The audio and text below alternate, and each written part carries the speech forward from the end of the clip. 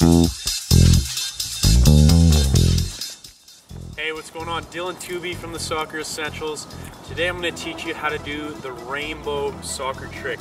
Now before I teach you how to do it, I should say there's times and places to use your fancy tricks and skills, and there's times and places to keep things simple and play quick passes, 2 touches, okay? So know when to use them and when not to. Obviously, this is a tough skill, but there are situations you'll find when you play in the game where you can use this skill. So, first step, I'm going to trap the ball between my legs like this, okay? So if I can move the ball up and down like that, that's good. Okay, so first I'm going to trap it. Next thing is just what I did there. I'm going to roll it up my leg. Okay, so the higher you can roll it up, the better, because I can get my foot under the ball. Okay, if you don't roll the ball up high enough, it's going to be hard to get underneath it and hit it with your heel, because that's the third step. The ball gets rolled up, and then I'm going to hit it with the bottom of my heel and kick the ball forward over my head. Okay, so trap it, roll it,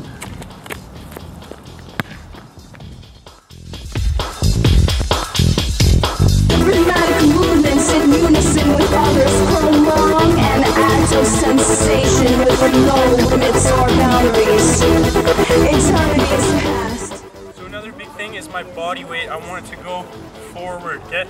If I'm standing too straight,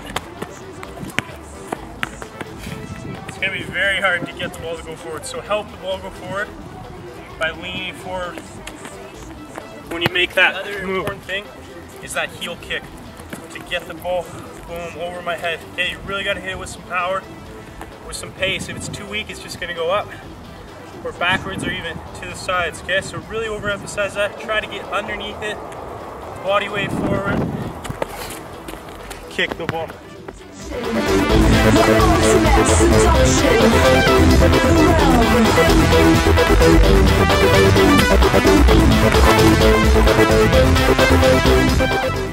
So another one you can play with, give it a try. It's almost like a scorpion kick, scorpion rainbow kick.